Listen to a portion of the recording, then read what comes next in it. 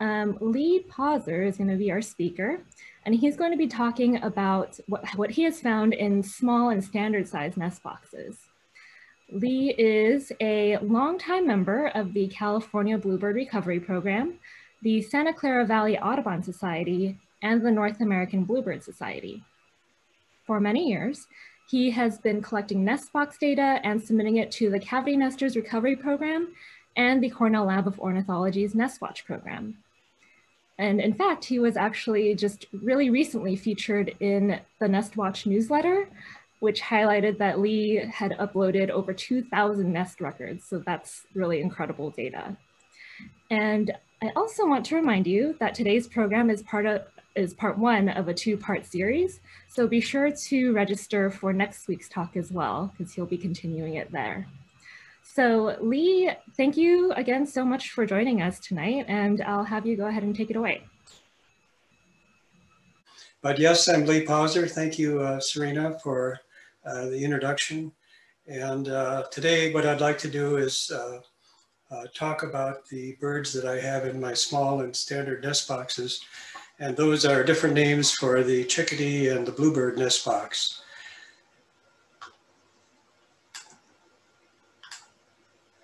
So this is me, a little introduction. I retired from IBM after 31 years. I build, maintain, and monitor nest boxes on trails, the most of which I established. And as Serena said, I'm a member of the Audubon Society, the Cavity Nesters Recovery Program, and the North American Bluebird Society. In 2012, I received an award from NABS for outstanding contribution to bluebird conservation. I work with the Wildlife Center of Silicon Valley to renest or to wild foster or release rescued birds. And I'll be talking about that in part two. That should have been a shocking statement here to make, that I am not a birder. I raise birds for birders to watch. Some people can't believe that I'm a birder, but that's the way it is. I have no formal education. I found out I was a citizen scientist some years ago. And in no way do I claim that I'm an expert, but I do have 19 years of monitoring experience. So if we step back and look at this one particular item here, what is a cavity nester and what is a recovery program? This is a fantastic graphic that shows where birds nest. And the birds that we're going to be dealing with are the cavity nesters. So these are some images of natural cavities. So up here we have a dark-eyed jonquil in a cavity. All right, here we have a barn owl in a cavity. Over here we have a northern flicker cavity. Here's a white-breasted nuthatch cavity. And oh, looky here, we have a house wren nest. And if you look real closely, you see the skin of a gopher snake. So a gopher snake got in there and probably consumed the bird that was nesting.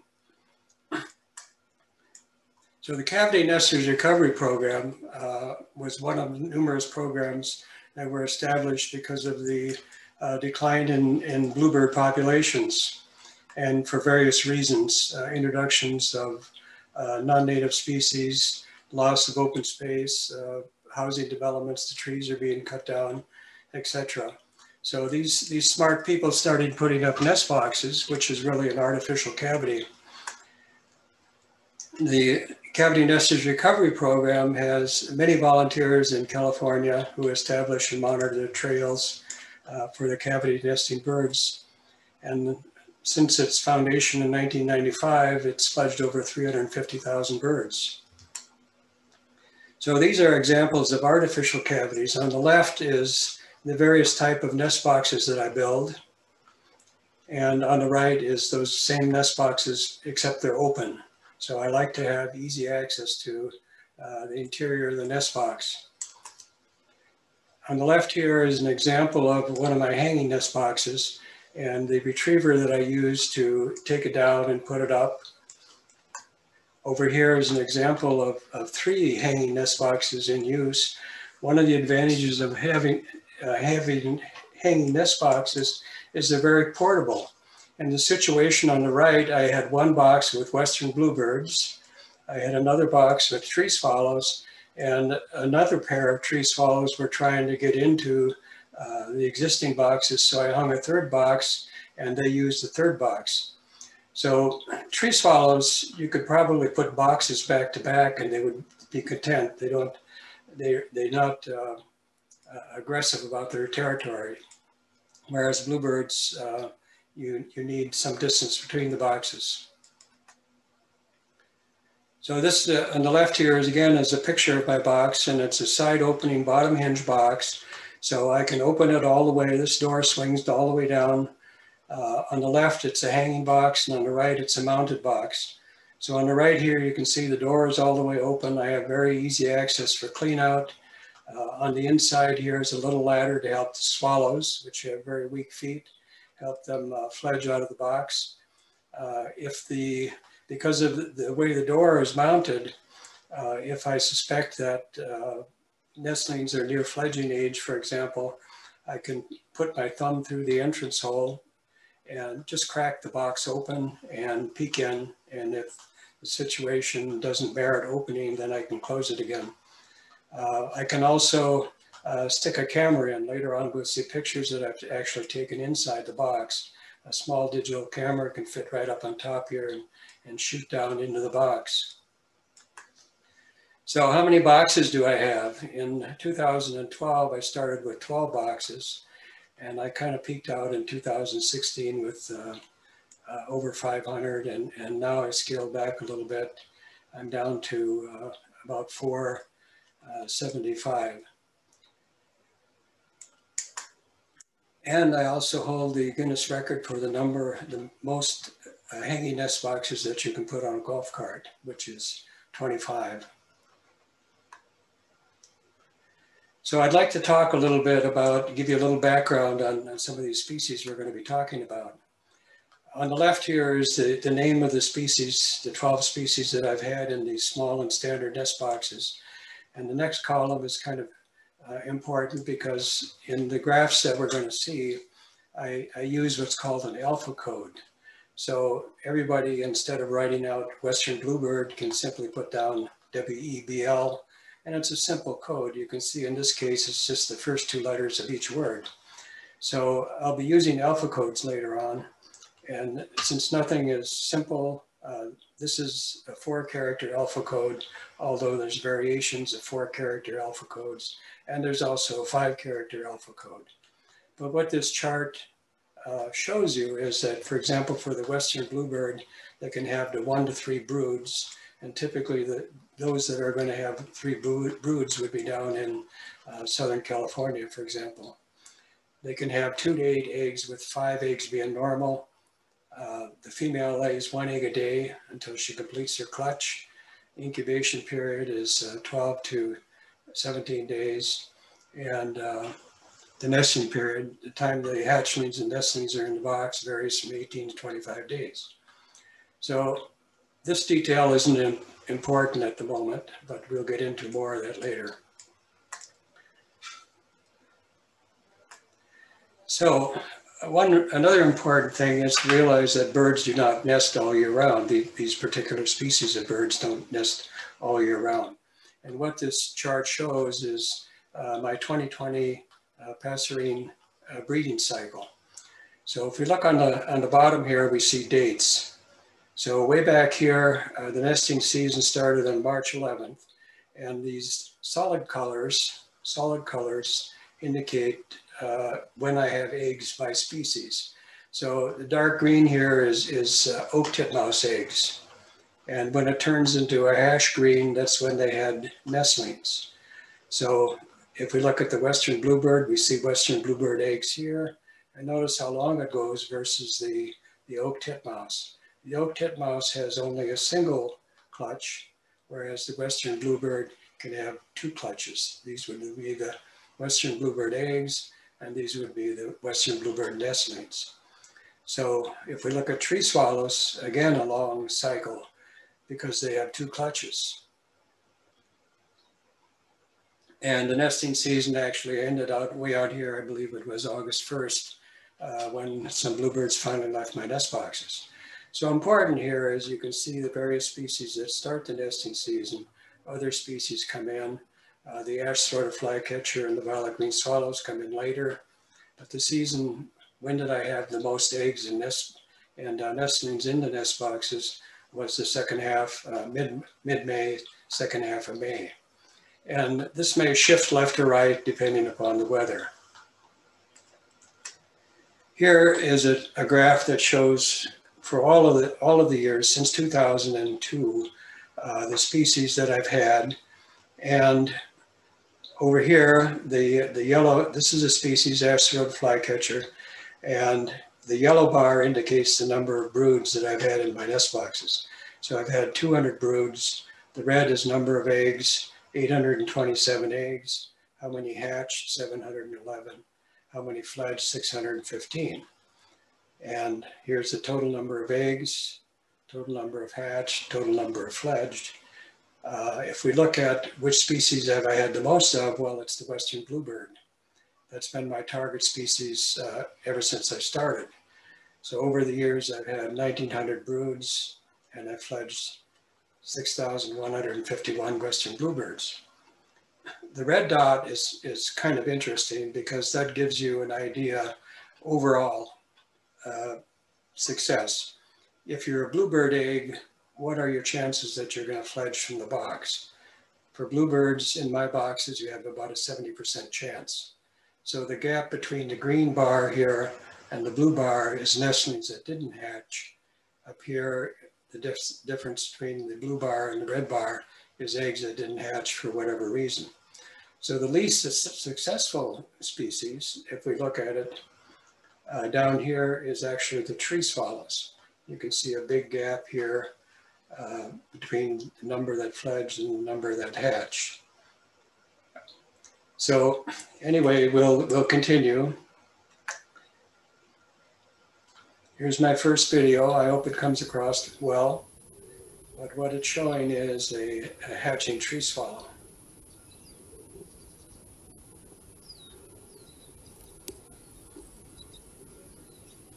Pretty determined little feller coming out of the egg. And if you look right here, you will see a puncture mark. So this egg will shortly be broken and the hatchling exit from the egg. How small are the eggs? This compares a tree swallow egg to a dime. So these are awfully small eggs. Now we'll get into the various species. This is the Western Bluebird pair. The female is on the left, the male is on the right. Oh, and I want to credit Tom Gray. Some of these photos are from Tom Gray, and I appreciate them very much. So again, the Western Bluebird can have 1 to 3 broods. Southern California can experience 3 broods where I've not had one yet. 2 to 8 eggs, with 5 being common. The female lays 1 egg a day until she completes her brood. The incubation period, 12 to 17 days. Nesting, 18 to 25 days. Lee, we have a couple of questions if you don't mind me jumping in. Sure, go ahead. So the first one is from Anne, who wants to know, how do you avoid squirrels? I've only had problems with squirrels one time, and that was when I assumed a trail that had a redwood nest box in it, a box made out of redwood, very soft. And when I first found the box, the squirrels had actually chewed the entrance hole and made it so large that they could get into the box. So first thing I did is I put a portal with the 1.5-inch entrance hole over the old entrance hole. The bluebirds built a nest, laid eggs. The eggs hatched, I came back and the squirrel had chewed it out again. So if you don't want anything making the hole larger, what you can do is make a piece of acrylic, put a piece of acrylic over the front of the hole, and that would restrict woodpeckers, for example, from making the hole larger than 1.5 inches. It might have to be pretty thick to keep squirrels out. But if you have a real problem with squirrels, I would move the box. Again, I've only had problems with the squirrels one time. I hope that answers the question. Yeah. And then Margot wanted to know, what kind of camera do you use in the nest boxes? These photos are just with a cheap, small, I'm trying to think of the brand name even. I can't even think of the name. Nikon, for example, they have cameras, digital cameras in the $100 range. Very small, very thin. And I just place it into the box near the top, shooting down. This photo wasn't quite shot down, but what I'm doing is showing the 7 eggs in it. Okay, great. So like a digital camera. Yeah, a small digital camera, yes. And I shoot video or pictures. Then, so I'm sorry, go ahead. Oh, I was just going to go on to the next question. Sure. Laura wants to know what you do with the infertile or unhatched eggs. Usually I leave them right in there and they seem to disappear for whatever reason. If the entire clutch of eggs is abandoned, in that case, I will remove them. Okay. And there have been instances where I have taken eggs out of the box because they were infertile, but I don't always do that. So what's interesting about this nest here is a typical Western bluebird nest made out of grass with a finer grass in the cup here. Now, sometimes they will bring feathers into the box and sometimes pieces of cellophane, pieces of paper. So I think with the latter two items, they're actually treating them as if it was a feather. Some of these nests, you really can't tell what species it is until the nest becomes more complete. For example, a tree swallow nest starts out similarly, but once they start bringing in a whole bunch of feathers, then you know it's a tree swallow nest. So here we have 7 bluebird eggs, which happens, but it's not that common versus 4 or 5 eggs or even 6 eggs. The downside of having 7 eggs is that probably not all hatchlings will fledge. Here we have on the right, we have eggs that have just hatched. You can see a part of an eggshell that hasn't been removed yet, and the adult will remove it. So on day 0, the hatchling is the same size as the egg. Here we have a female Western bluebird with nestlings that are a few days old. And notice how carefully she's stepping between the nestlings. A beautiful bird. Here we have another female Western bluebird incubating eggs. And notice in this case that the nest is made out of pine needles. Even though the nest is made out of pine needles, the base of the nest here, it'll still be finished with a finer material in the cup of the nest.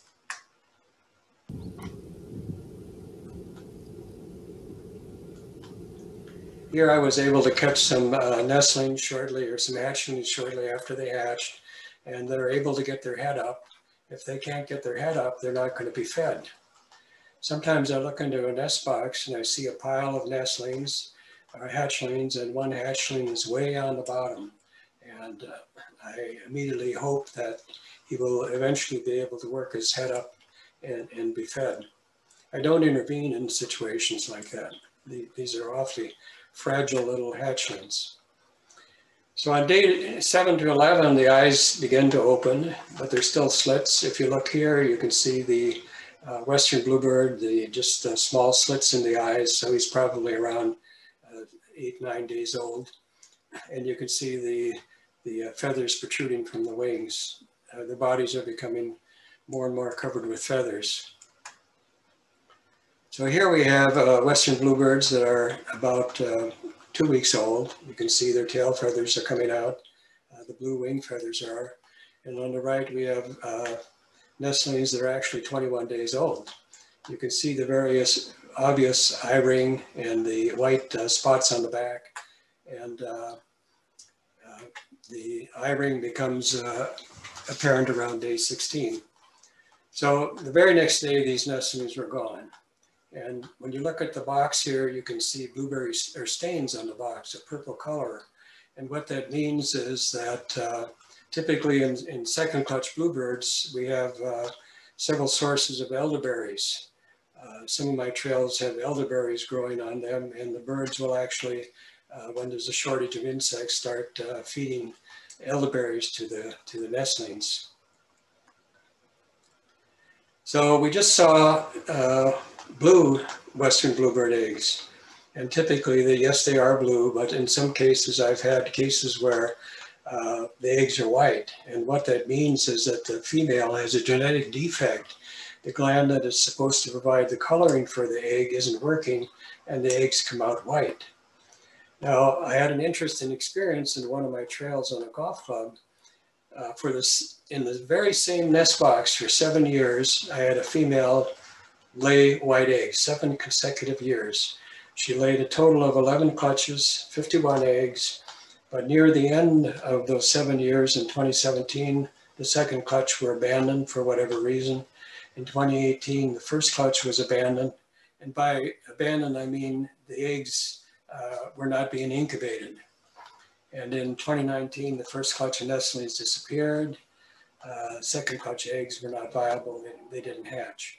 So that poor little female sat on those eggs about 30 days before she abandoned them. She was trying to hatch them. And 7 years might indicate that this is the life of the female. So here I have a photo of another nest box with 2 white eggs. These 2 eggs did not hatch, but the nestlings were perfectly normal. They grew up normally and they fledged. So moving on to the chestnut-backed chickadee, 1 to 2 broods, 1 to 11 eggs, with 6 or 7 being normal. Female lays 1 egg a day. 12 to 18 days incubation, nesting period 18 to 21 days. So here we have a typical chestnut-backed chickadee nest. And it used to be when I saw the nest being started and I saw moss, I was pretty certain that it was going to be a chestnut-backed chickadee nest. In this case here, you can see some moss around the nest. We also have stripped redwood bark, and the nest is lined with fur. So they build a really, really nice, soft, warm nest. And one reason they might do that is chickadees kick off the nesting season in March when it's still, the weather can still be rather inclement. Here we have a chestnut-backed chickadee. The view from a little farther out, we can see moss in the nest here. We can see all the fur and hair that the female has brought in. And here we have hatchlings with still one unhatched egg. Here they're a little older, maybe 6 days old. You can see their feathers are coming out. They actually cause the cup of the nest to expand because they're getting bigger as time goes by. And here we have the nest as I originally described. If I saw moss, I knew it was going to turn out to be a chickadee box. So this is actually a chickadee nest in a Western Bluebird box, which is a 5-inch by 5-inch floor, whereas a chickadee box, typically I would have a 4-inch by 4-inch floor. So when the nest was being built, this looked like it was actually the old green shag carpet that some of you people may remember. So these chickadees, I mean, they are so cute, and one caution is that when they get near the fledging age, they really get jumpy. So I'm rather careful when I open the box. Lee, quick question from Karen. Where do they get the fur? Well, we used to have dogs, and we would comb the dogs, and we'd go to the park, and we'd actually drop off whatever we combed off the dog. And other people do that too. One of the parks has a lot of people walking their dogs, and somehow magically they find it. For a while, I had actually gone to a groomer and asked for clippings from the dogs, and I would put a little basket on the side of the nest, fill it with fur, and they would actually use that fur. So they're really good at finding it. I'm amazed at how much they find. So I love the oak titmouse because of its little crest here. And they can have 1 to 2 broods, 3 to 9 eggs, with 7 being normal. Female lays 1 egg a day, 14 to 16 days incubation, nesting period 16 to 21 days. And here's a female incubating, and bless their little hearts, I could open up box after box after box of titmice and have the female on the nest, and it is really rare for them to flush. So I'm really hesitant to take a picture. They're looking at me and their little heart is probably racing away. I peek in a situation like this and I would close the box up, see you next week. I never make any of my ladies get up off the nest. So here we have a oak titmouse nest. Notice that we have some grass here. We have some moss blending in it. And here's the cup of the nest finished with hair and fur. Let me see what else they might have in here. They may also bring in shredded bark, wool, twigs, plant fibers, rope, string, etc. So here I have 2, 4, 6, 8, 9 eggs. The most I've ever had in a box is 10 eggs. But again, when you get into these large clutch sizes, the likelihood of all of the nestlings fledging decreases the more eggs they have. So here they're hatched. They're a couple of days old. Over on the left here, one interesting thing about this nest here is you look at the color of the nestlings and you look at the color of everything else in here, and is that intentional? Are they trying to camouflage the nestlings? So these, I would guess, are 5, 6 days old. On the right here, I have one of my nest boxes, and it's wall-to-wall oak titmouse nestlings. So they don't get particularly jumpy, so I felt safe opening the box here and grabbing this picture. But now that I have the picture, I have less reason to open the box and take a picture. This is an interesting bird, the white-breasted nuthatch. And no, the photo isn't upside down. The bird actually can creep up and down tree trunks. It has 1 brood, 5 to 9 eggs, with 8 being typical. Female lays 1 egg a day. Incubation period 13 to 14 days. Nesting period 26, which is rather long for these kind of birds. Towards the end, you know, I'm wishing, will you please leave the box? And this is an interesting photo. My early experience, this is a photo from my early experience with a white-breasted nuthatch. And when I took the box down, I saw these scribblings on the top of the box. And what I thought it was, what I was hoping it was, is the bird was trying to communicate with me. And it turns out what the nuthatches do is they take blister beetles. They catch blister beetles and then they squash them and make these lines on the box. Not only on the top of the box, but around the entrance hole too. Now the blister beetle is appropriately named because you can have a reaction, we can have a reaction on our skin. But for example, squirrels, people think that it's, the reason for it is it's supposed to deter squirrels. They would get a reaction also from getting the juice, the blister beetle juice on their skin. Unfortunately, they weren't trying to communicate with me.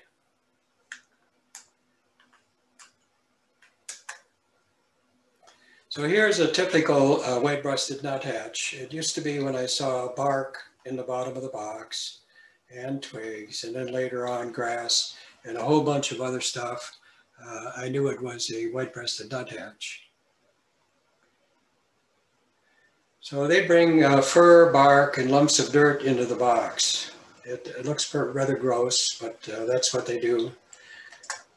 Here we have a large clutch of Western Bluebird, white-breasted nuthatch eggs.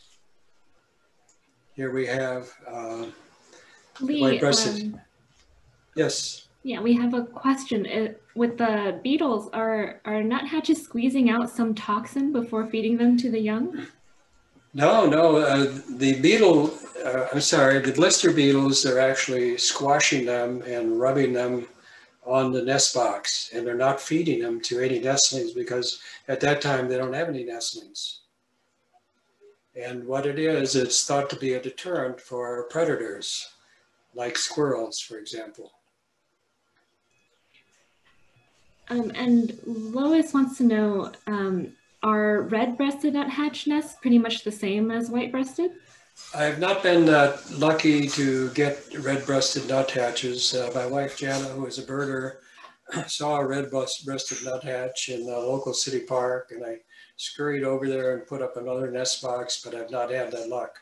So I can't really answer that question. There is a website called Cialia, and if you go to Cialia, I forget if it's .org, they have lots and lots of pictures of different kinds of nest boxes, but I've never looked, I'm sorry, lots and lots of pictures of nests. I've not looked what kind of a nest a red-breasted does. I suspect that it would be pretty similar.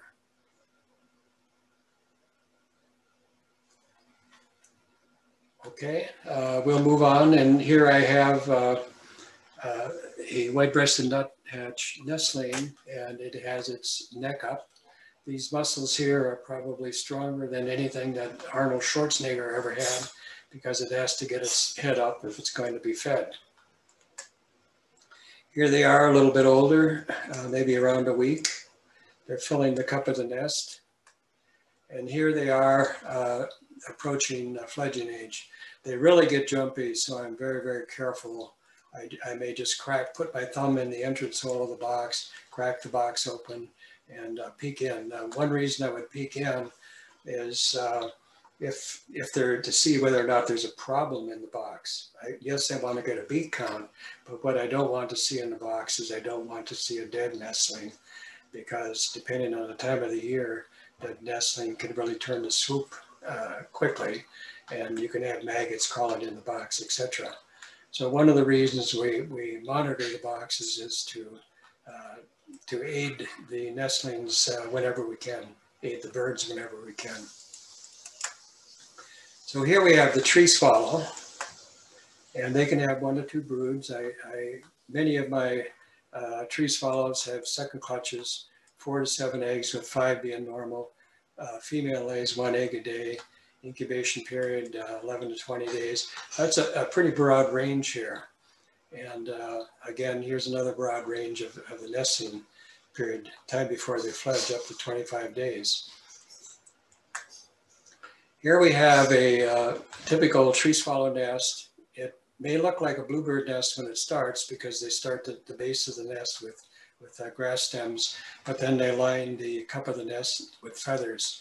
And the more feathers they find, the more successful they're going to be, because the nestling or the birds can actually hide down in the nest.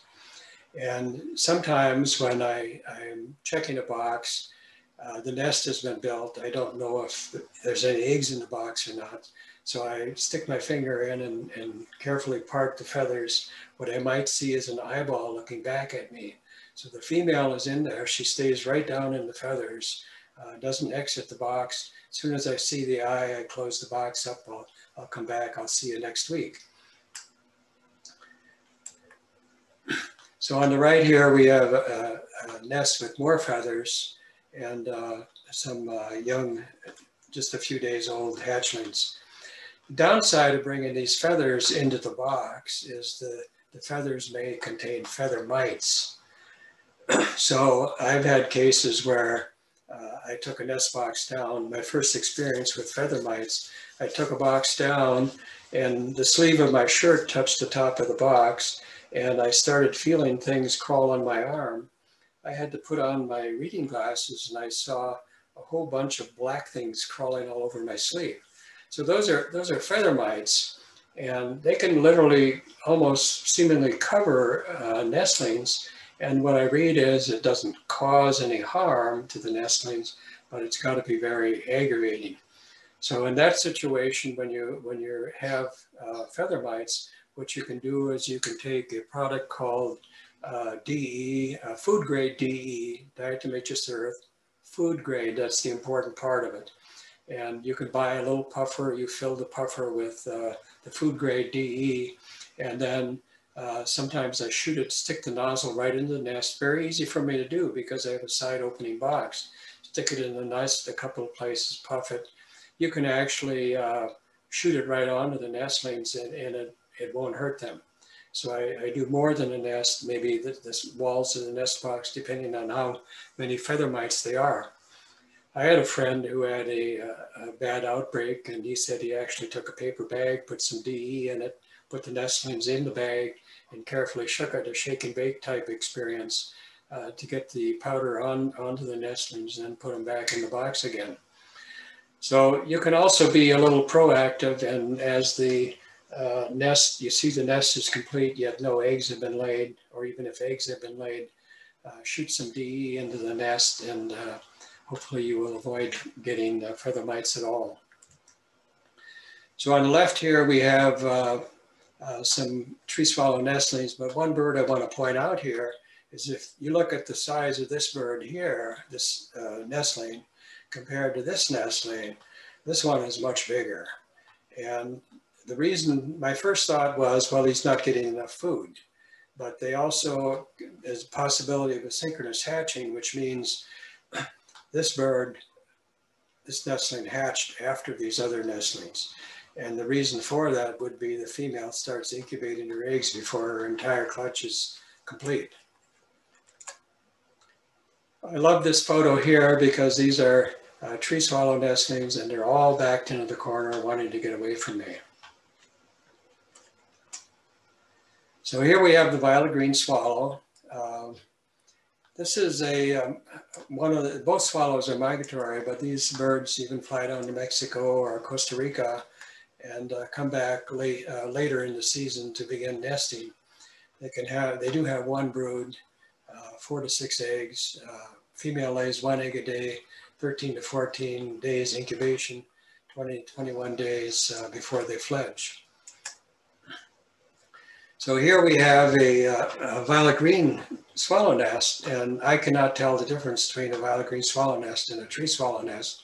I have to wait until I can actually see the adult or see the nestlings when they're further developed. So on the left here, I have an egg that has just hatched. Over here, they're a couple of days old probably. And here we have older violet green swallows and nesting. But again, notice the runt over here. He's much smaller than these other nestlings. Now, sometimes the runt actually survives, but I fear too often that it doesn't survive. Tree swallows, especially, you can have one of the nestlings called a hole hoarder. He gets in the entrance hall, he perches in the entrance hall with all the other nestlings in the boxes. And when the adults bring food, he gets fed. So he's the strongest, probably the most dominant, and he gets all the food. Whereas since he's in the entrance hole, the adults can't fly in and make sure that everybody's fed. Here we have older violet green swallow nestlings, and they're at the age where I can actually tell that it's violet green swallows because they have white eyebrows, which the tree swallow nestlings do not have. Here we have the Buick's wren, 1 to 2 broods, 3 to 10 eggs, 6 to 7 normal, 1 egg a day, 9 to 16 days incubation period, 15 to 17 days before they fledge, kind of a short schedule there. I'm sorry, that was a house wren in case I said that was a Buick's wren. It was actually a house wren.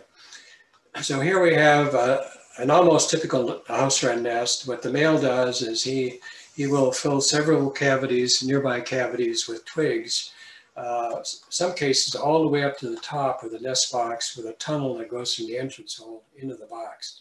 So the male will fill several cavities with twigs, and the female then decides which of the cavities she likes, and then she finishes the cup of the nest. So over here, you can see how she's filled the cup of the nest.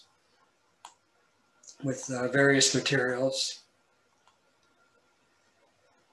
And this is the hardest nest to take photos of because sometimes it's impossible. This particular nest here, I didn't go to the top of the box, so I was able to get a camera into the box and get a photo. Here's the nestlings as they grow, and here they are, they're approaching fledging age. At this age, some have already fledged, and they're really jumpy at that age. You can see some more down in the cup of the nest here. The downside of the house wren is, I already mentioned that they fill several cavities, so those cavities may be unusable to other birds depending on how many twigs they have in it. Besides, other birds really shouldn't nest near where house wrens are because the male has a horrible habit. He will run around and he will peck holes into the eggs of the species that are nesting nearby. And even though these other 3 eggs in this case here may not have a punctured hole, all of the eggs will be abandoned. The female will abandon all of the eggs. It's not only problems with eggs, but the male house wren will actually drag the nestlings out of the box too. Here's the Buick's wren, and she is a little beauty. 1 to 3 broods, 3 to 8 eggs, frequency 1, 1 a day, 14 to 16 day incubation period, and again a short nesting period. This is the most impressive nest that I've seen because of all the various materials that went into it. The base of the nest is made out of sticks and grasses and rootlets and leaves and moss and other plant materials, sometimes even spider egg cases. The cup of the nest may be lined with feathers, wool, hair, plant, down, even snake skins. So if you look at the length of this twig here, I really wonder if she had a saw with her or if she was able to bite off the end and fit it in the box. But it's a beautiful nest because of all of the different materials that are used. I love to get Buick's wrens, but I don't always get them. Now in this case over here, that doesn't look like a Buick's nest on the bottom, but indeed it was a Buick's nest. This may have been a case of the Buick's wren usurping the swallow that was building the nest, or the Western Bluebird. Could have been an oak titmouse too. So she's really jumpy, and I took a chance to get this shot here, just so I finally had a picture of a female on the nest. But here she is hunkered down in the nest. Again, a beautiful nest. You can see here she's using catkins as nesting material. And even the eggs are beautiful. So this is a shot of the eggs here. And what makes the eggs so spectacular is they will have a band of red dots around it, just like the Milky Way galaxy.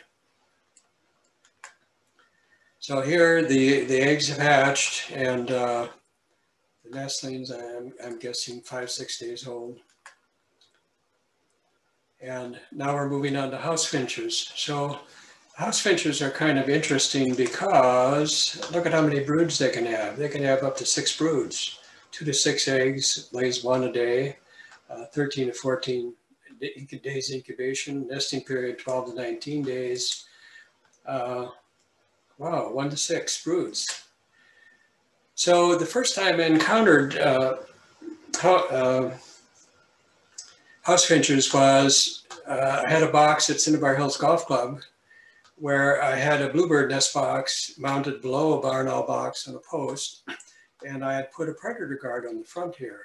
And lo and behold, the house finch builds a nest in the predator guard instead of going inside the box. So house finches are the kind of birds that if you have a broken light fixture outside, they might build a nest in it. They're building nests anywhere. So here's the nest later on when the eggs are being laid. Here we have nestlings, and notice what they're doing with their excrement. They're putting their excrement, fortifying their nest. So here we have the house finch nestlings, and they're still out in the open here. I actually put a cover over the predator guard to protect them from the sun. And I had them just for 3 years for some, I'm sorry, so for 4 years. So in 2013, all of a sudden I had house finches building nests, not only in this predator guard, but in barn owl boxes and in kestrel boxes. And the reason they were doing that is they appear to like lots of light. So for these years, I had, initially in 2013, I had lots of house finches, and then it tapered off to, I think in 2017, I only had one. Now, I wondered, why did I have house finches all of a sudden? Well, there was a house finch disease that broke out on the East Coast in 1924 at some pet store. And gradually over the years, it worked its way west. And this map here shows it was on the West Coast in 2019. My wife, Jana, the birder, would look through her binoculars at house finches in the backyard, and their eyes are all swollen shut. They had the house finch disease. So what people were supposed to do is keep their feeders clean and maybe even pull them in to prevent the spread of the disease. But here we have 2019, supposedly they hit on the West Coast, where in 2013 is when I first experienced them. So I haven't had house finches for a couple of years now. Now, this is the ash-throated flycatcher, and this photo is just outstanding. It was taken by a photographer named Claudia Peterson, and I would occasionally see her on one of my trails. She and her husband would be there. She would ask me anything interesting, and I pointed out the fact that I had ash-throated flycatchers in a box up on the hill. So for 3 days, she spent set on the side of a hill, set up with a tripod or camera, taking many photos. And she finally captured this photo here. She said the bird landed and it turned its beak with the dragonfly in it. And she actually won an award for that photo. And really quickly, sorry, before you continue with the ash-throated flycatcher, Margot wanted to know if purple finch nests are similar to house finches? Again, I have no experience with purple finch. I wish I did, but I'm sorry I can't answer that question. So the ash-throated flycatcher, one brood, 2 to 7 eggs, 4 or 5 eggs is pretty common. Frequency, that's interesting. A passerine that lays eggs on a 1 or 2 day schedule, incubation period 14 to 16 days. And here we have 13 to 17 days before they fledge. Now this is kind of a low for a bird that size. So here we have a typical ash-throated flycatcher nest. And what they do build a nest out of is twigs and rootless grass, pieces of cow manure, strips of bark. It really looks rather foul on the inside, but you can see how it's grass here and grass rootless for the base, and then all these other materials on the top, including cow dung. And here they are, striped eggs. Here they've lined the cup of the nest with a whole bunch of fur. Here they've hatched, and again, this is another case where look at the color of the hatchlings, the nestlings, and the background as if it's intentional so that they blend into the nest. Here we have a nest box full of ash-throated flycatchers. Ash-throated flycatcher is my favorite bird. It's also the most offensive. The female is the most offensive of all of the birds that passerines that I work with. And by defensive, what I mean is if I visit a box and I hear from the inside of the box a clacking sound, she's in the box and she's clacking her beak together, warning me to stay away. So I just simply turn on my heel and I'll see you next week. I don't open the box up. This is the nut-owl woodpecker, and on the left is the female, on the right is the male. And one brood, 3 to 6 eggs, lays 1 egg a day, incubation 14, nesting period 29 days. Now the nut-owl woodpecker is rather interesting because they don't normally nest in a nest box. Yes, they nest in natural cavities, but not in nest boxes. So in 7 of 19 seasons, I've found a total of 19 broods. And by a brood, I mean a collection of eggs, 1 or more eggs, totaling 46 eggs. Over those years, just 1 egg hatched and 1 nestling fledged. The first time I found nut-owl woodpecker eggs in a box, I believe the clutch size was about 4 eggs. Wow. I went back and read up on nut-owl woodpeckers, and yes, it looks like nut-owl woodpeckers because they can fit through the 1.5-inch entrance hole. The next week I came back, all the eggs were gone. The next week I came back, I think there were 3 eggs. Next week I came back, there were no eggs. So, gee, is that predation? That's why I've had 19 broods, because the eggs keep disappearing. But in the 1 year, one of the eggs hatched, and I actually had a nut-owl woodpecker nestlings. Look, this is a redwood nest box, and if you look at all of the chips, the adults made all these chips from the interior of the nest box. So we have one infertile egg here, and there's a nestling as he's getting older. I went to a convention down in Los Angeles, and there was an author down there, Stephen Shunk, who had heard that I had nut-owl woodpeckers in a nest box, and he was wanting to see my photos. So using my cell phone, I linked to my website and showed him the photos, and he was salivating because he was excited about this.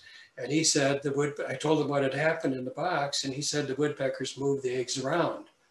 So I've looked for documentation on that fact, but I've not found it. I wish now that I would have asked Steve more questions about them moving their eggs around. So knowing all this, everything about nests now, you know, look at this nest here, and what do you think it is? This is the first time I've ever seen a nest like that. And what it turns out to be is a chestnut-backed chickadee nest. So this is an example of all of the different kinds of nests that I've seen the chestnut-backed chickadees build. So depending upon the material that's available, they will use different kinds of materials for the base of the nest, but they always finish the nest in the same way. It's kind of like humans in North Dakota. They didn't have any trees to cut down, so they made sod houses. What don't I want to see in a nest box? I don't want to see house sparrows. So house sparrows, there's a male on the left, a female on the right, and they can have 1 to 4 broods, 1 to 8 eggs, incubation 10 to 14 days, and a nesting period of only 14 days. So if they have 4 broods, 4 broods, 8 eggs each, that's a bunch of house sparrows that they can fledge. This is a typical house sparrow nest made out of grass and leaves and whatever. They bring trash into the nest, but what they do is they will have a tunnel through the entrance hole down into the nest. This is not a box that I made, that's why it looks that way. But it is typical of a house sparrow nest. In my case, with my side opening box, I would open up the side of the box and I would see the side of the nest, and I would stick my pinky in and feel down into the nest. So these are house sparrow eggs. I have never fledged a house sparrow. Ideally, what I like to do is let the female lay her eggs, and then I will remove all of the eggs. And the reason I'm doing that is because it is a non-native species. The house sparrow was introduced into the United States in 1851 in Brooklyn, where they were having problems with a linden moth.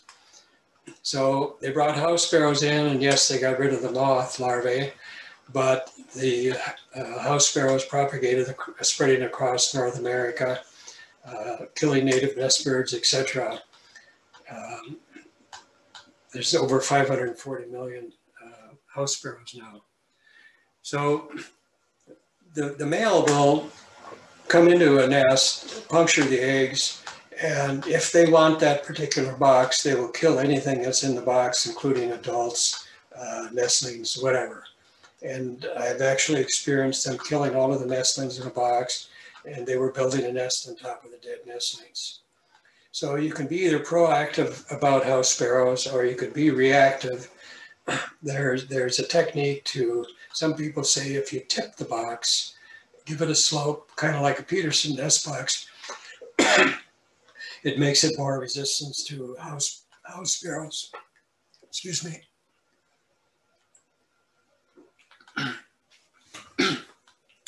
There's also a suggestion to make the box a swinging box.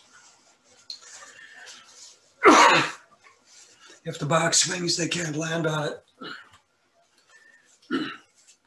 Or you can be reactive like I am, trying to remove all of the eggs after the female has completed a clutch of eggs. I also get mice and rats into the nest box. This little one that fell down here was so cute. I didn't disturb her, but these others I did get out of the box. Here's an example of what they can do in a box. This was a tree swallow nest with eggs, and the mice come into the box, they burrow down, they destroy eggs, they kill nestlings, and typically they will nest in the bottom of the box. Yellow jackets can be a problem. Here is a case of a gopher snake got into a bluebird nest box. This was during the drought period, so I'm thinking that the snake was really, really hungry, and he heard birds chirping from a nest box hanging in a tree. It climbed up the coast live oak trunk across the branch and dropped down into the box, and the 4 nestlings that should have been in the box weren't in the box. Here's a case where a paper wasp came in and built a nest inside a nest box. This is not one of my boxes, by the way. Another problem I have is acorn woodpeckers. They store the acorns in the box as a granary. So in the springtime in a couple of trails, I find boxes that are literally full of acorns. I dump the acorns on the ground, come back the next week. There may be some more acorns in the box. And then I dump those acorns out, and the 3rd week they probably won't make anything. So I had another section that I was hoping to get to, but I see I'm out of time. Yeah, what I'm trying to address in this section here is, why are we having losses?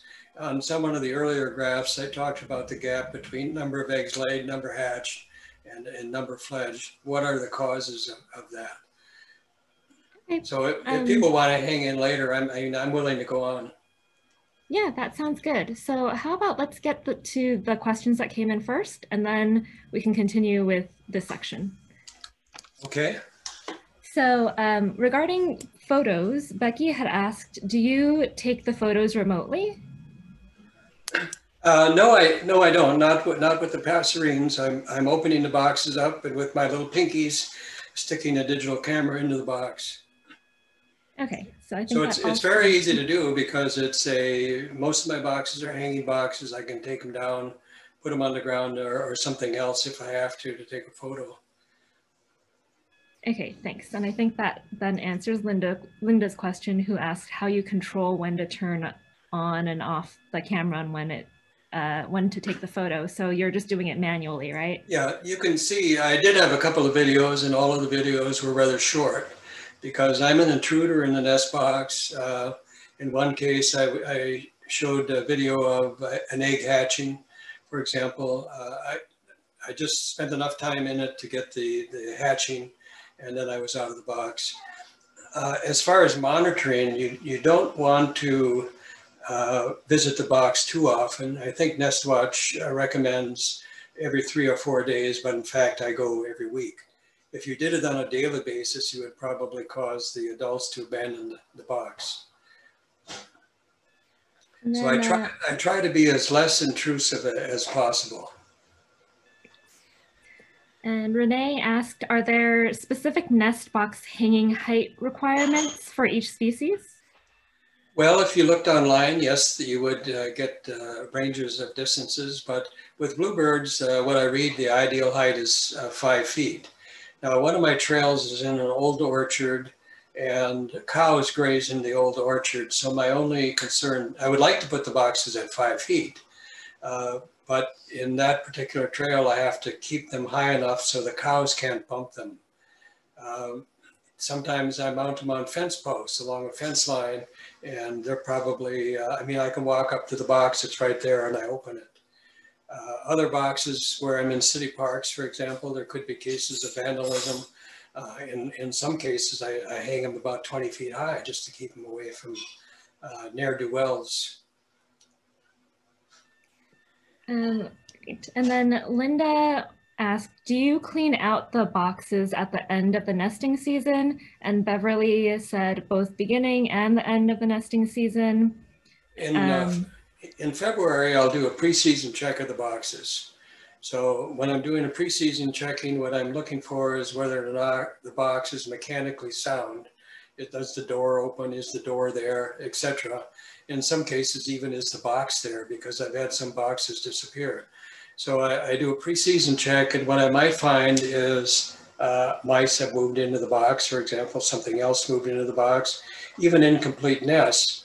Even though I thought the nesting season was over at early August, sometimes a female decides she's going to go again, and she may start building a nest. In some cases, I've actually found, the evidence that the eggs had hatched and there were nestlings.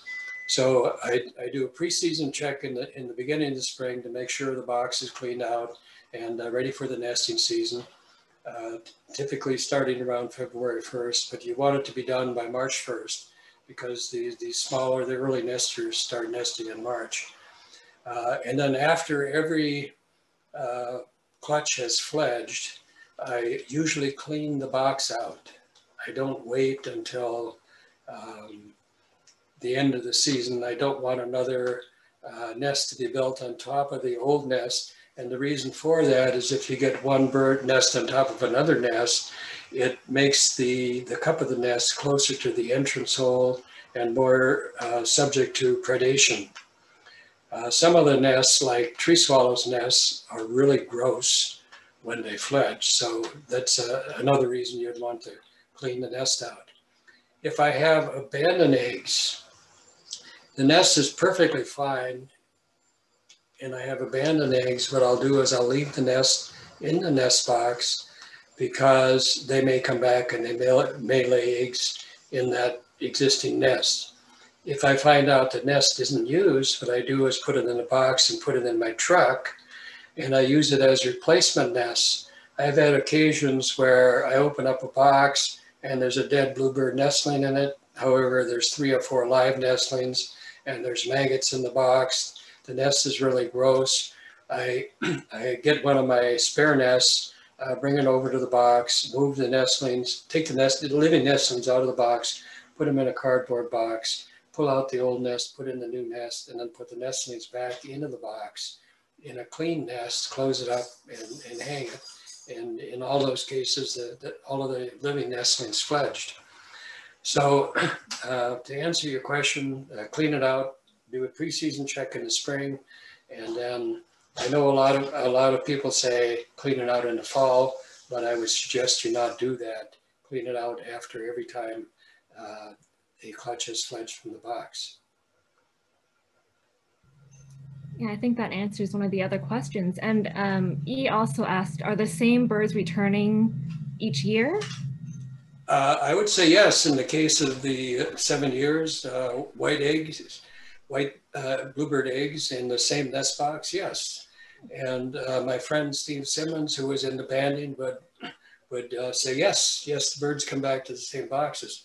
What I find is, even though it's, say, for example, it's bluebirds and they're laying bluebird eggs, I can have the same box used 4 or 5 years in a row, and then it may not be used, as if the pair that had been using the box, something happened to them and they moved on. So yes, birds come back to the same box. And in part 2, where we talk about the raptors, that's also true.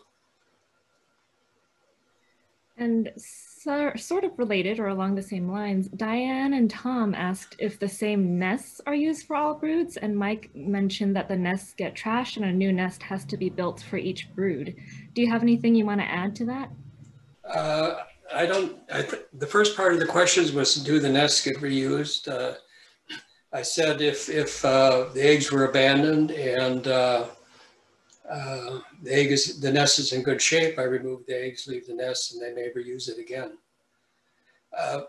And there's also cases of predation. Say, for example, today I see 5 bluebird eggs, come back next week, there's no eggs. Someone has been in there, probably a house wren, and he removed all of the eggs. I'll leave the nest in the box, And what I might find is in a week, another week, the female will start laying eggs again. The females can turn their hormones on and off and lay another clutch of eggs. And then Anne wants to know, is this the time of year to start cleaning out bluebird nest boxes? They are still flitting around their boxes. But they're not nesting. So most people would tell you clean it out at end of season. So end of season for me was about August 1st this year. So your last trip to the nest boxes, you would want them cleaned out. But you may have to do it again in the spring when you do a pre-season check of the boxes. Now, some people say, oh, you want to leave the nest in there. You know, it's a nice place to roost. But in fact, the nest, because of our rainstorms, you could have rain get in the box. The nest could get wet and moldy. It could be diseased. Birds that roost in the box could die from the disease. And let's see, Margot asks, should the boxes be hung facing a certain direction? Most people would tell you face them from east to south, southeast, for example. And the reason for that is they want the nest box to catch the morning rays of sunlight, so the entrance hole is more noticeable. Some people actually take black construction paper and cut out small circles and staple these small circles to the sides of nest boxes, hoping that a bird in the distance will see this black thing and think it's a cavity. So people actually do things to try to make the entrance hole more visible. But south to southeast, I've actually hung boxes. I drop them low in a tree, so the box is evident, for example. And then once it gets nesting activity, I raise the box in the tree. I'm trying to hide it. And I'm trying to hide it from house wrens, for example. So you can move a box around in a tree even after it's started.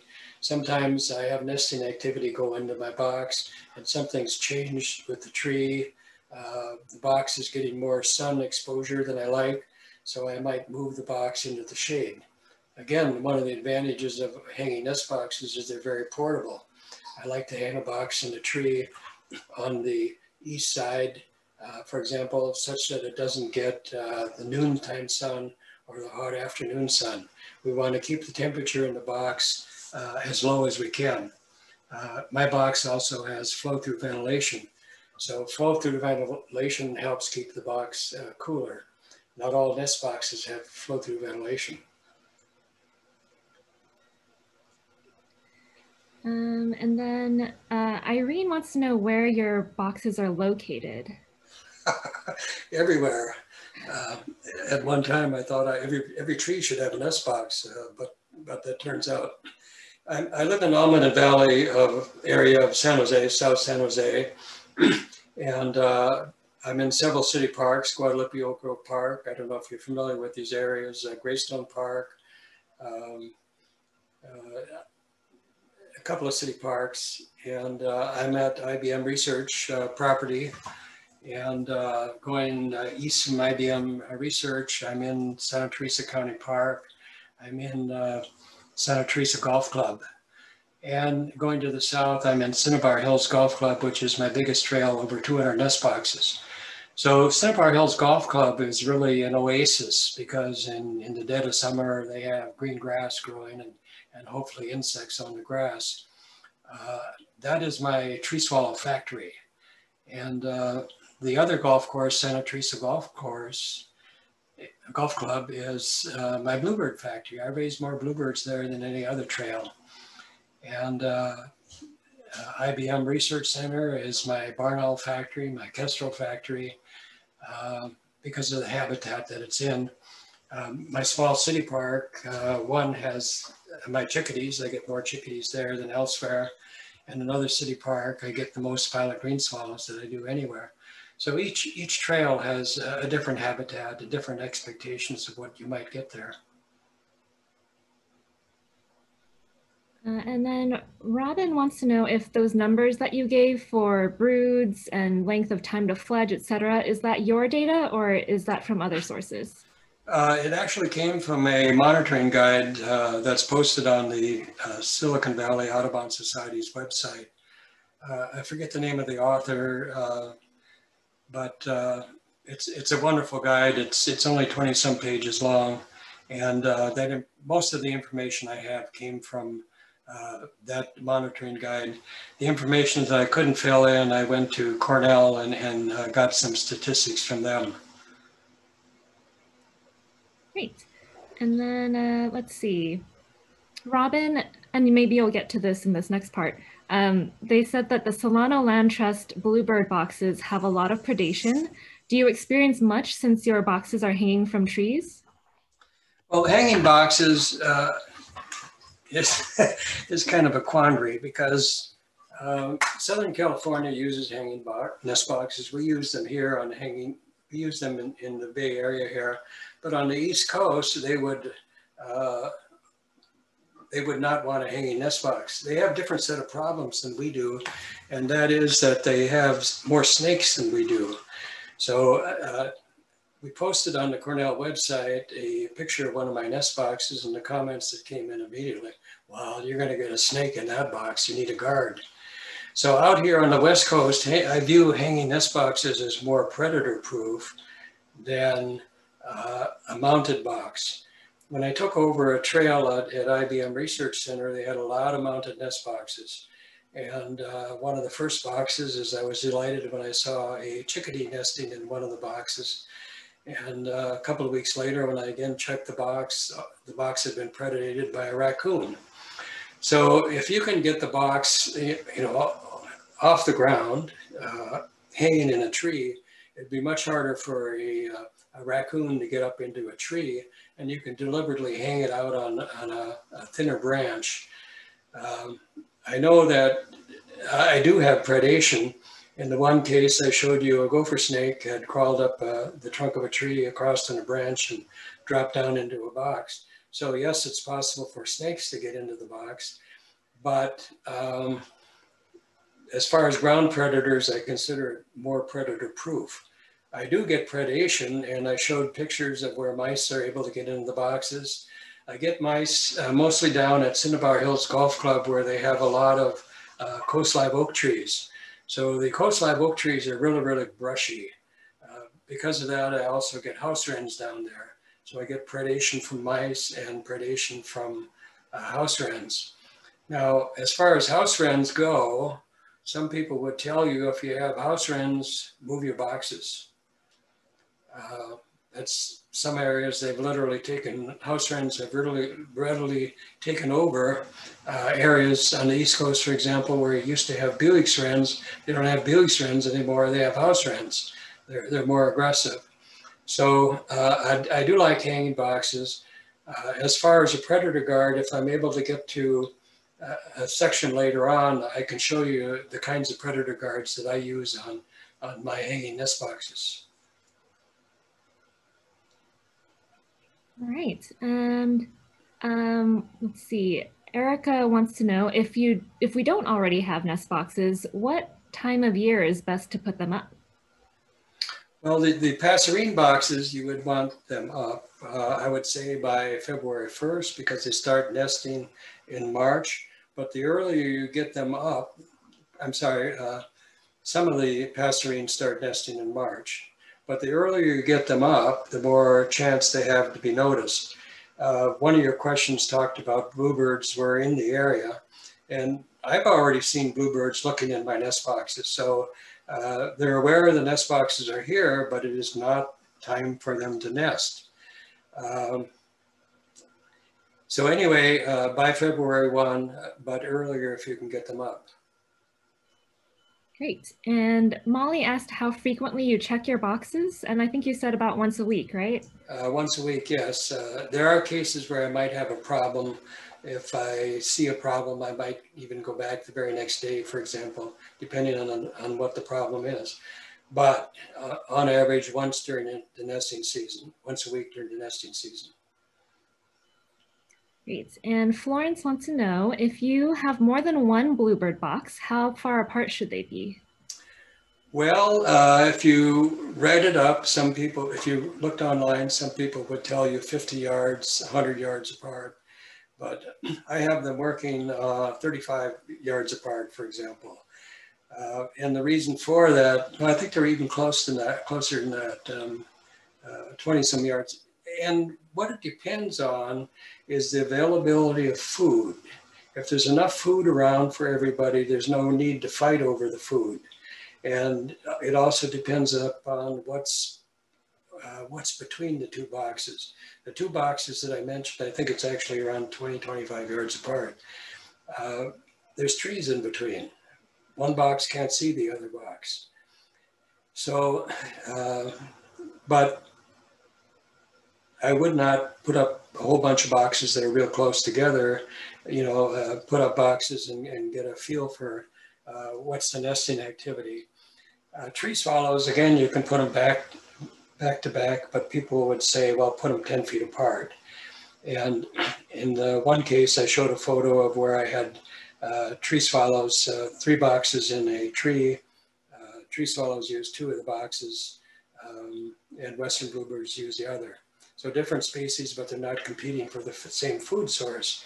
The tree swallows are floating through the air, picking insects out of the air, whereas the bluebirds fly down on the ground and pick insects off the ground. Oh, interesting. And in terms of ventilation and keeping the box cool, Nora wants to know, how would you know if your box was too hot, and what signs should you look for? Well, what I do is I carry an infrared thermometer around with me because when I have eggs, I may see eggs in a box week after week, and I start having to question as well, are the eggs being incubated? And using the infrared thermometer, you can shoot the egg and get the temperature of the egg. It should be something above ambient temperature, typically in the upper 80s, 90s. So you can use that same infrared thermometer to shoot the insides of the boxes. And if you read up about what can survive with high temperatures in a nest box, I've read that if you get an internal temperature of 105 degrees, nothing can survive in the box. So that's why I hang my boxes so they're shaded at noon and in the hot afternoon. It's actually the hot afternoon, 4 o'clock, that we get the highest temperatures. So keep it in the shade if you can. Make sure you have flow-through ventilation. In my boxes, we have a 1/2 inch gap between the sides, the 2 opposing sides, and the top of the box. Now, flow-through ventilation only works if you have a breeze. So another reason to keep the box in the shade if you can. Great. And then one last question before we can have you continue. So Molly wants to know if you have resources for determining which species are appropriate for one's area and habitat. Well, this monitoring guide that I mentioned, it was actually a monitoring guide by Graham Hatch. I forget if it's Hatch Graham or Graham Hatch. He talks about the various habitats that you can expect various species of birds in. So I mentioned that in some areas where I have coast live oaks, lots of twigs, brushes with lots of twigs, I get house wrens. Western bluebirds love short green grass. Cemeteries, city parks, golf clubs are ideal for Western bluebirds. They will perch someplace and they will swoop down to the grass and pick up insects. Swallows flirt through the air. So what I try to do is, well, where am I going to have a lot of insects? Gee, I have a county park down here that has a great big lake, or I'm at a golf club that has the sprinklers running every day. Should be lots of insects. So you can kind of guess what habitat will reap the various species. But again, what I could do is send you a link, Serena, to the monitoring guide, and you could circulate that. There's additional information, like Cornell has an abundance of information talking about the birds, showing pictures of the various species of birds, what their nesting habitats are, nest structure, number of eggs, etc. There's a wealth of information at Cornell. Okay, sounds great. Yeah, and Mike added that it's Hatchgram, and don't forget that the California Bluebird Recovery Program, Santa Clara Valley Audubon Society, and Sequoia Audubon all have nest box programs. So those are also great resources. So I'm happy to send all of those out to everybody after the talk. So with that, I think you can go ahead and continue with your talk. I hope I won't be keeping you up too long.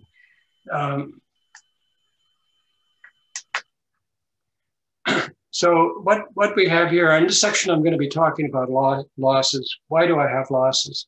And on the left here, I have evidence of usurping. The bottom of the nest may have been a tree swallow nest. A house wren moved in, started building a nest, and then the tree swallows came back and built on top of the house wren. Now, unfortunately, this usurping can sometimes result in the death of the original occupant. On a few occasions, I find a dead bird in there and another bird is building a nest, even on top of the dead bird. So here's another interesting case where I have two different species eggs in the same box, in the same nest. Here I have ash-throat flycatcher eggs, and if you look at the makeup of the nest, it was an ash-throat flycatcher nest, and a Western Bluebird came in and laid eggs right on top of it. Western Bluebird was really anxious to drop eggs, so she popped into the box and dropped a couple eggs. Now, this introduces the problem here is, okay, what if all these eggs hatch? You have ash-throat flycatchers that the adults will teach to feed one way, and you have Western Bluebirds, the adults will teach to feed another way. I was actually prepared that should these bluebird eggs hatch, I would take the nestlings and put them into another box with Western Bluebird nestlings in it. So up here we have a tree, we had a ash-throat flycatcher nest, and then the tree swallows moved in and laid their eggs. Here's the case of a tree swallow nest, and the bluebird popped in and laid eggs.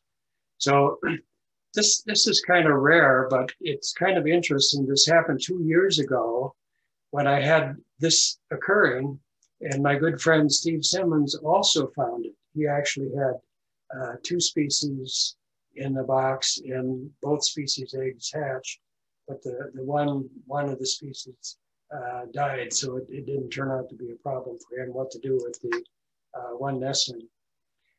And again, at the end of every season, I kind of look at what I lost so many eggs, I lost so many nestlings, what happened?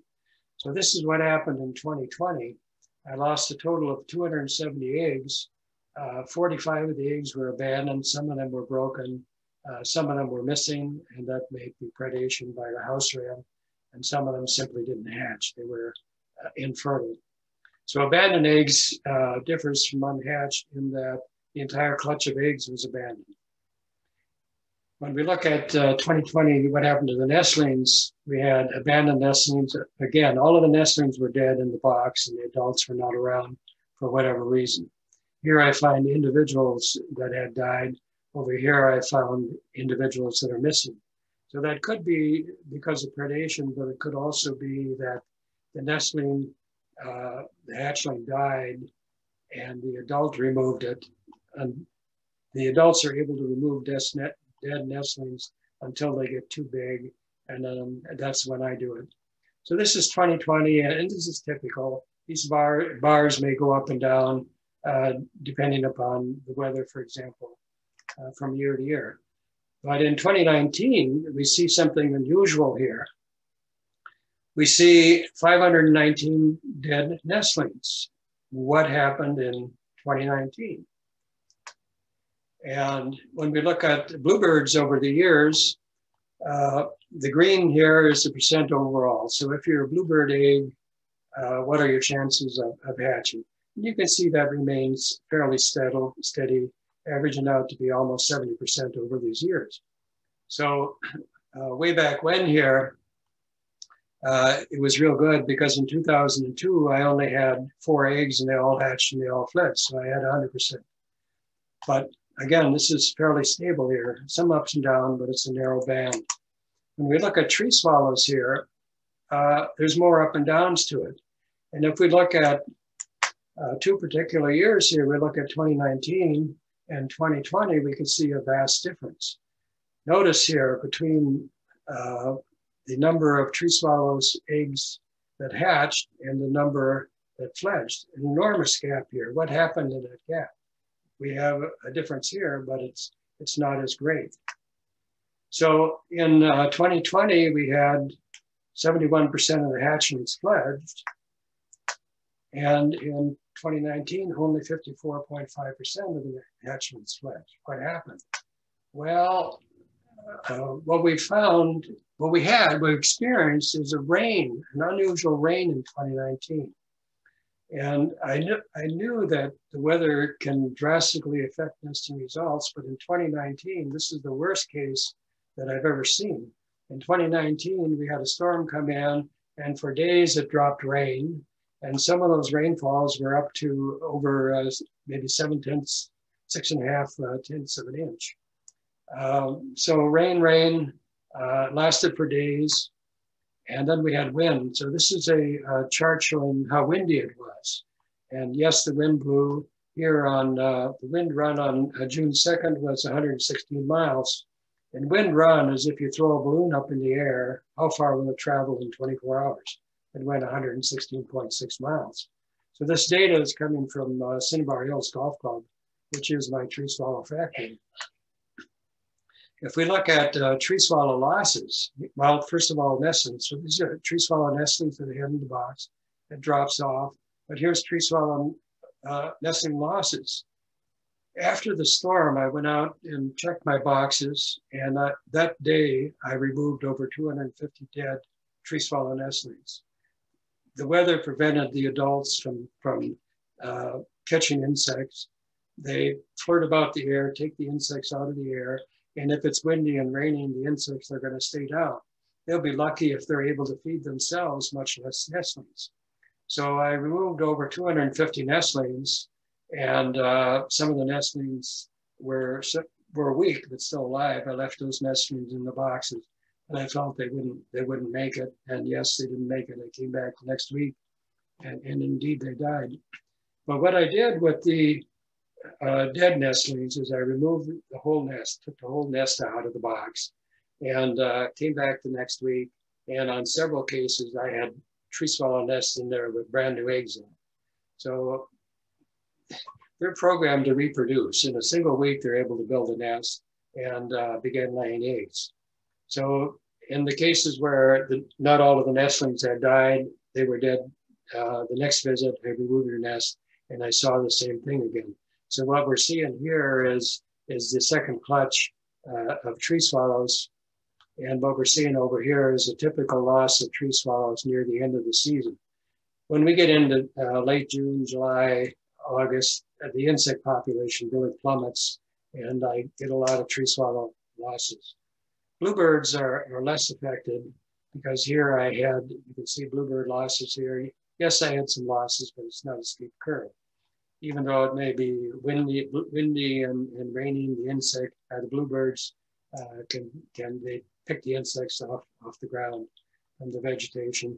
And in some cases, as I mentioned, they will even feed their nestlings elderberries. So tree swallows weren't even affected by it because they had nestlings sort of near the end. The first nestlings were found near the end of the storm. So weather can have a really, really dramatic impact on the nesting success. And on this last chart here, what I show is the accumulated number of nestlings between these three species. Accelerated curve here because of the tree swallow losses. Up here is typical end of season losses. Okay, and then I promised someone I would show them a predator guard. So here's a predator guard. Someone asked a question about a squirrel, and what I talked about is an acrylic portal. So here, this particular nest box, it's a good nest box. Year after year, I have Western Bluebirds move in and have 2 clutches of eggs, a very successful box. But I started having trouble because of the acorn woodpecker. In this particular golf course, trees are dying. So here we have softwood for the woodpeckers to bang on. but this one particular woodpecker really loved my boxes. So I put the predator guard around the entrance hole. It's acrylic. And but what they're still able to do is they're still able to get their head into the hole, and they will carve away at the wood that they can get at. They even bore holes, peck away on the side. So what I did is I put a plastic sheeting around the box. If they can't get purchase on the box, they can't bang away on the box. In this case here, he was still able to hang from the entrance hole, bang away. And I actually brought the box back and I put a piece of 1-inch steel pipe, a short stubble pipe, 1.5 inch inside diameter in here. So by God, that if he's done damage to that steel pipe, I'm going to be impressed. But what I'm trying to do is keep them away from the box and allow the Western Bluebirds to use it. Over here, I mentioned the problem that I have with mice. So here's a hanging predator guard, and it's still, I'm on about 3 different kinds of designs, but the reason, what I'm trying to accomplish here is if something comes down the hanging wire here, this is an unstable surface. It's a large piece of plastic that's balanced by this short piece of PCV pipe. So if I put my finger out here and push down, the whole thing would tip, and whatever is on it hopefully would slide off to the side. So this is what I'm trying to do with mice. If mice happen to get on the box, and if they want to get off, they're going to either have to drop down to the ground or jump to the tree. So if I use this kind of a predator guard on a box, I have to make sure that I hang it out of jumping range for mice. So I've had good success with it, but I'm still trying to come up with something better. For example, if the wind blows, this tips up here at a high angle, and mice could still get into the box. So I'm trying to limit the motion of the unstable cover. We talked about predator guards, and what do you do to keep house sparrows out of a box? The first time I had house sparrows in the box, I went online and read, well, what can you do about house sparrows? And there was a discussion of using monoline, fishing line to make the box predator guard, more predator safe. And what they actually did is from the front of the box, they strung monoline down to the ground. From the edges of the roof, they strung monoline down and tied bolts on the end of it. But that's all too complicated. So what I did is I made a portal that I can replace. And what I have here is standoff wires that basically put the monoline about 1 inch from the surface of the portal. And what I do is because it's on wire here, I can actually adjust the tension of the line and the distance of the line. What you want to do is you want to have the monoline maybe 1/4 inch from inside from the edges of the entrance hole. So from the edge of the entrance hole in is where you want the monoline, and you can even go more than that. And though I've not seen it work, people say it works. And apparently what happens with the house sparrow is the house sparrow approaches the box, his wing encounters the line, he backs off, he may try to go in the box again, his wing again encounters the line, and he gives up going in. So, but I've not had any problems with any species that I want into the box. It's the way they approach the box. The bluebird just flies in, tucks its wing in, and shoots into the box. And it is house sparrow resistant. If you had a house sparrow in the box and you then put the monoline on, the house sparrow would probably still get into the box. So it's you want to do it before you have house sparrows. But of the plans I have on my website, this is the most popular plan. How to make this box of sparrow resistant. The very first time I used it, I had a trail in a cemetery. And on one end of the cemetery, they had a tile roof. It was kind of a Japanese area of the cemetery.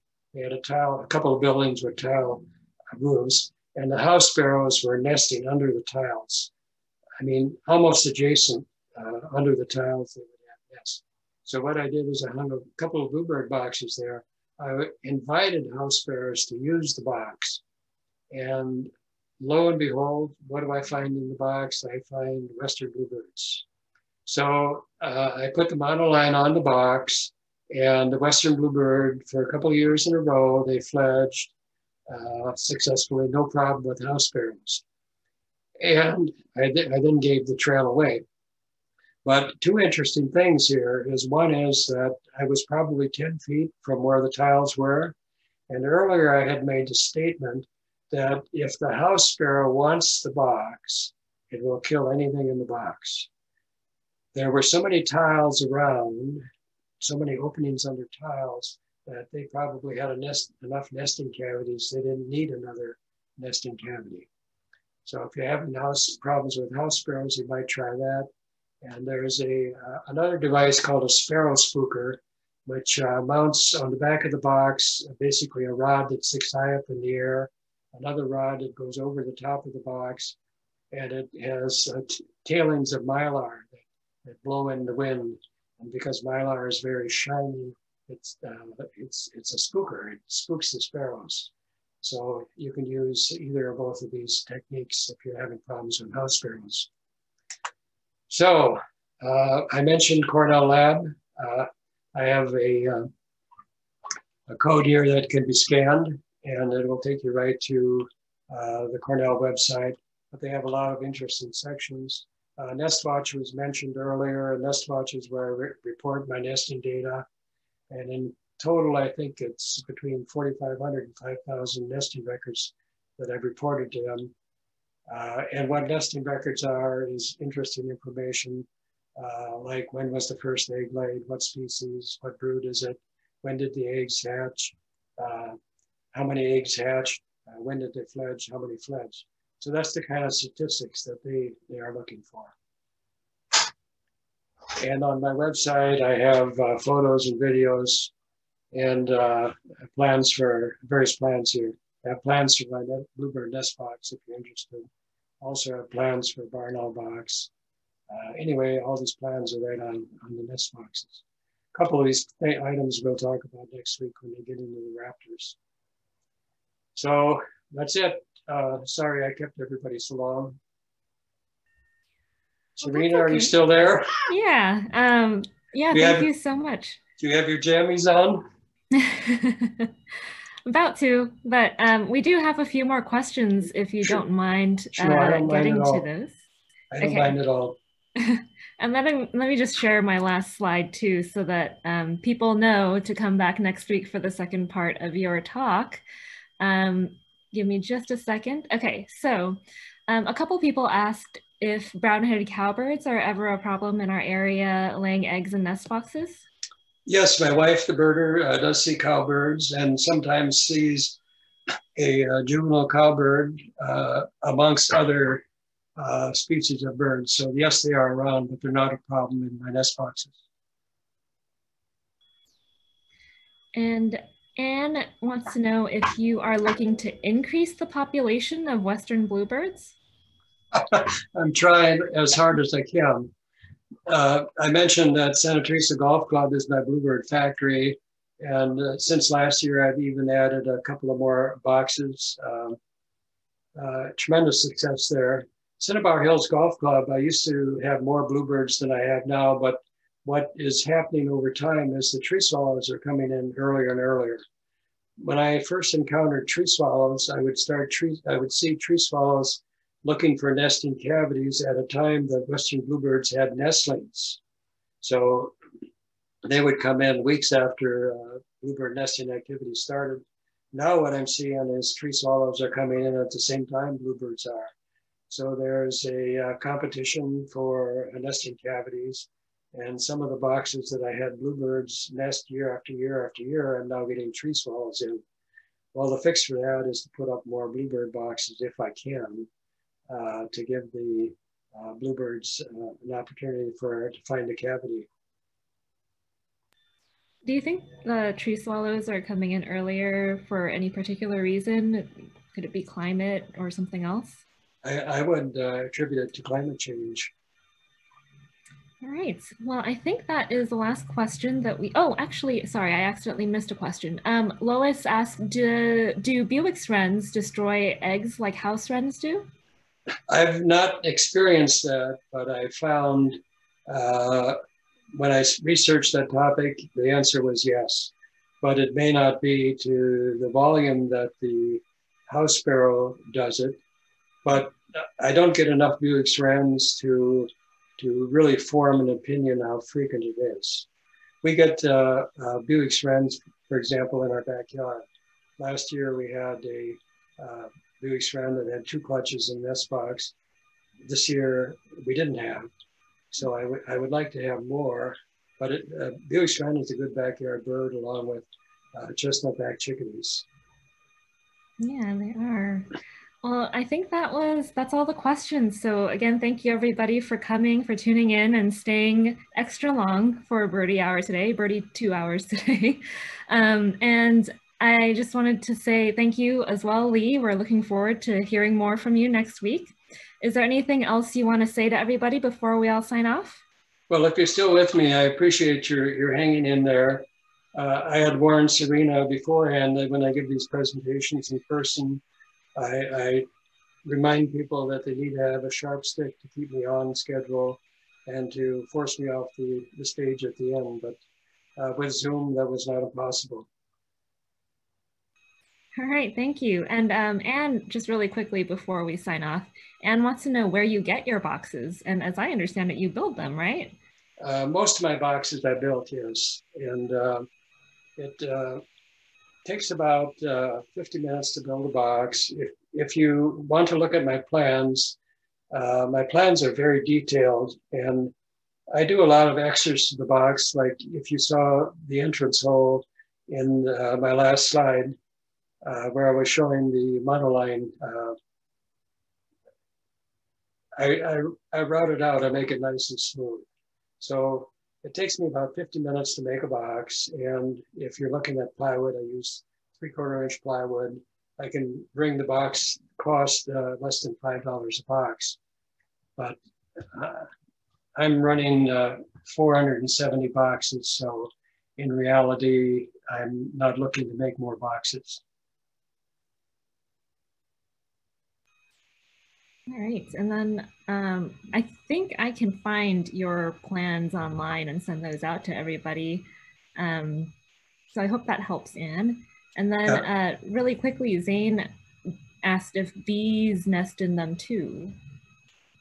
Bees will. I showed the one slide where we had, one slide where we had hornets in the box and wasps. But in one case down at Cinnabar Hills Golf Club, I had bluebird nestlings in the box. I knew they were in the box. I came to check it, and there were bees going in and out of the box. So yes, bees will move into the box. In that case, I managed to open the box up, and all of the nestlings were dead in the box. I closed the box up and came back weeks later. But that was the only instance I've ever had of bees getting into a box. Hornets can be a problem. If you're dealing with hornets, you want to visit the boxes in the cool of the morning, because in the cooler temperatures, they're not very mobile. You come back later in the hot afternoon and they flirt about and can be threatening. All right, yeah, I think that's it for the night. So thanks again, Lee, and we'll see you next Thursday. All right, everybody have fun. And again, thank you all.